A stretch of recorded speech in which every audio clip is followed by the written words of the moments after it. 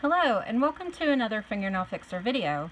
In this video we're going to tackle the challenge of making nails that look like rocks, which is one of my favorite things to do with my nails now that I've finally figured out a salon hack that makes the timing easier to handle.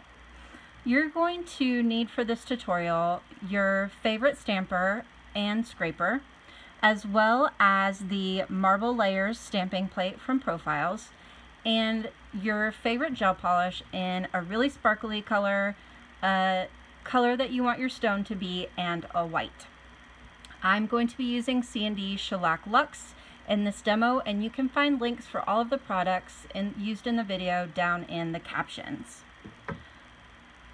While you have a second, please go ahead and click subscribe. That way you will know every Tuesday when a new video comes out for Tutorial Tuesday. The first thing we want to accomplish for a simple salon-friendly way to do the rock look is apply 2 layers of a sparkly color like C&D Dark Diamonds to the nails and completely cure those layers. Once you have those layers applied, this is where you want to come in with the color that you would like to use for the rock look. I'm using blue eyeshadow because blue is one of my favorite colors. I'm just going to apply it in the usual 5-step method.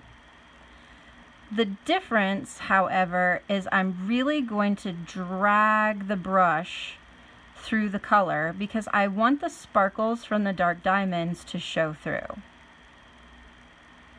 Then once I've dragged the brush through the color with the application, I'm going to wipe the brush off even more in the neck of the bottle so that it's very, very cleaned off, and drag it through a little bit more so that it gives some drag lines, which adds texture for my rock look. Once I've applied that and added in the drag lines, I'm going to throw that in the lamp for the recommended amount of time.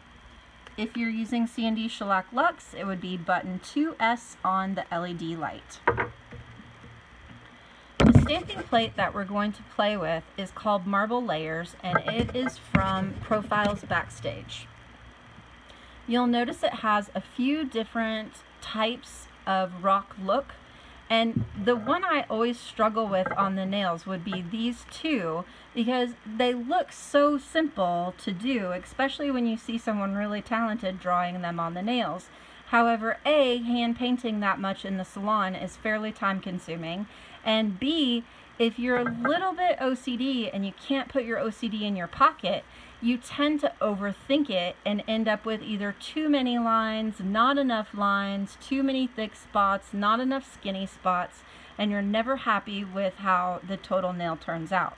So this plate is here to totally save your life and make doing the rock nails a ton easier.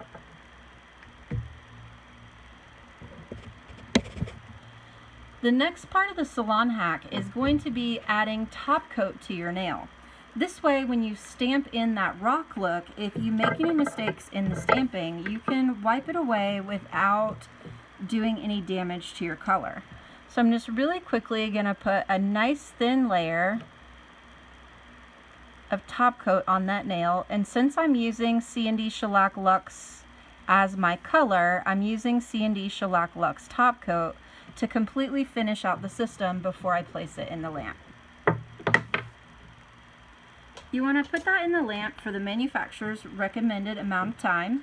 If you're using C&D Shellac Luxe, it's going to be for button number 3 on the LED light.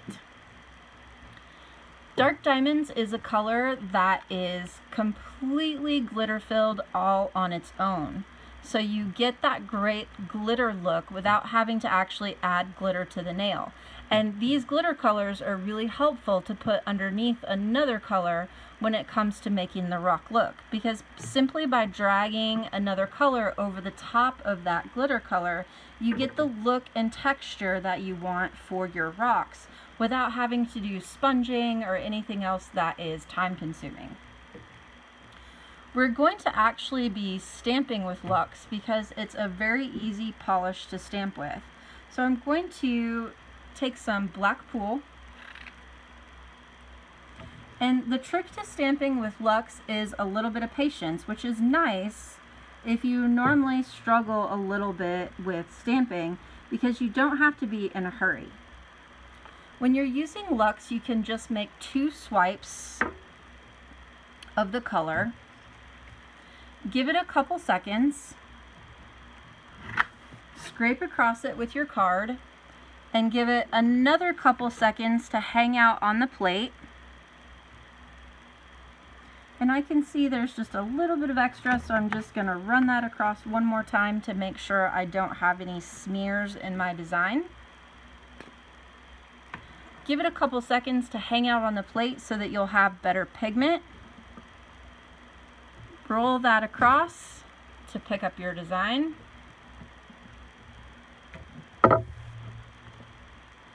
Then bring your nail in. You can look through the clear stamper to specifically place the design where you want if you like. Gently roll off the design, and you'll notice that the black is not extremely obvious against that dark nail. However, it does serve a purpose. So put that in, and you only need to cure it on button number 1, which is the base coat button, because this is simply to lock it into place. What we're now going to do is clean the stamper off right quick with a lint roller, and clean the stamping plate off with a little bit of alcohol, since we're using shellac Luxe or a gel polish. And then come in and apply some white to the stamping plate, because white is then going to give you the contrast from that black, which makes the rock look more realistic because it has that different level of shadowing. The same way we stamped with a black, do 2 strokes of color. Take your scraping card after you give it a couple seconds on the plate and wipe it off. Give it a couple seconds to hang out in the design so that it is evaporating some of the solvents, which will give you a better pickup because it will have more pigment. Once you've let it hang out for a couple of seconds, gently roll it off onto your stamper. Let it chill out on your stamper for a couple of seconds, and then flip that over to decide where you want to place it. And you'll be able to see where the black designs are so that you don't put the white exactly on top of the black. And this is what really gives that look the definition, not having the white precisely on the black, because you have those different aspects to a stone when you're looking at it. Place that in the lamp to cure. Cure it as if you had applied a layer of color, which is going to be button 2S if you're using a C&D LED light. You can again clean your stamping plates with alcohol if you're using a gel polish. And you want to clean your stamper with a lint roller no matter what you're stamping with, so that you don't have to worry about eating or damaging the surface of the lint roller. The surface of the lint roller, the surface of the stamper. So by using that lint roller, you'll keep your stamper see-through for a really, really long time. The next step to finishing the process is going to be top coat, and you can choose your top coat of preference. For top coating nail designs, I like to use C&D Shellac Express 5 because it has a nice thin viscosity and a great shine, so it really helps my nail design stay shiny and look good. Here's the finished look of the nail. Just applying the top coat in that 5-point polish method.